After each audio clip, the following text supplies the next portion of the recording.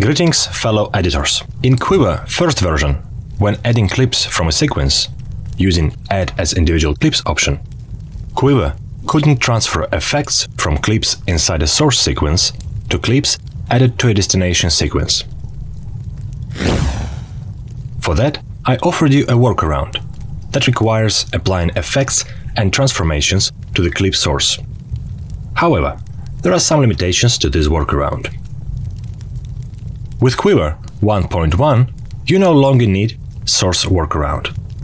Effects now will be transferred, so you finally can use blend modes, add effects and keyframes.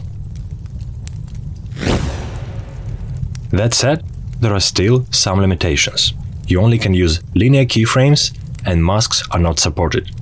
To overcome this, I've added a new setting for sequence items: unnest sequence, and as it says inside parentheses, copy and paste.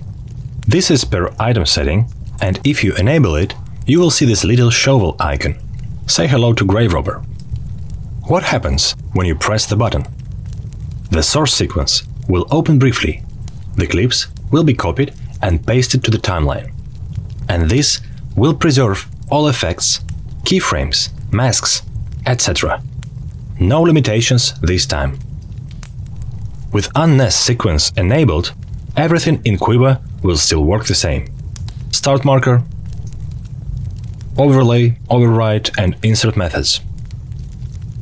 Track targeting by targets or track names. Replacing selected clips. Unnesting sequences from Quiver library projects. In this case, Quiver project will open briefly and copy-paste will happen. Is there any downside of this copy-paste option? Only one. You won't be able to unnest sequences with live playback. Depending on your workflow, you can decide if you need this or not. Next great feature is import and export for Quiver library projects. This will allow you to share or use Quiver projects created by others. When you export project, a copy of a project will be saved with all assets used. The project file will contain all the data Quiver needs. So you can simply import the project on another machine and start using it right away. Another small feature is for MOGRT labels. By default, all MOGRTs added to a timeline will use the same label, lavender in my case. However, if you will change label of a placeholder that Quiver uses for a MOGRT item, this label will be applied to the MOGRT when it's added to the timeline. In previous Quiver updates, I've added new options. Here's a brief overview. Spellbook commands to activate Quiver project. Now, with shortcuts or control surface, you can activate any profile.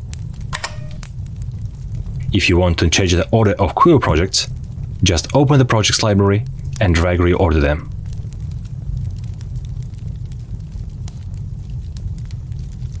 If you don't want individual clips added from a sequence to be grouped, you can now disable this with Group Clips option for sequence items.